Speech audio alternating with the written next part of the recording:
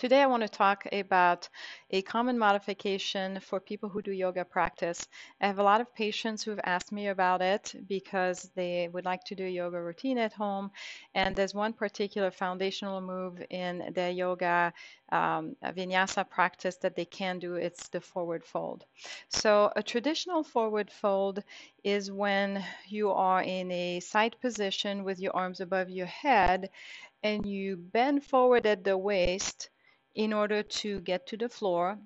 There's actually a couple ways in which people do that. Some people transition in this way, some people do the swan dive. But in all three modifications or options, people have to flex forward at the waist in order to reach the floor. For a lot of patients who have lumbosacral mechanical issues like disc herniations, degeneration, instability, it causes a lot of pain to go from this 45 degrees to approximately 120 degrees, and so they're not able to do that, and they discontinue doing the yoga practice altogether. So I'm going to show an easy modification that bypasses this transition and allows you to still do a normal flow. So we're going to start in the normal standing position.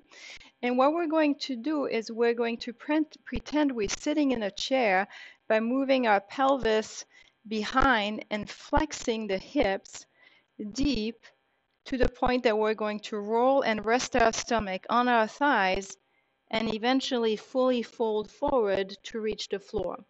From there, you can often extend back without causing pain. So I'm going to show it again. We're going to start up. We're going to flex our hips and move our pelvis behind, pretending we're sitting in a chair.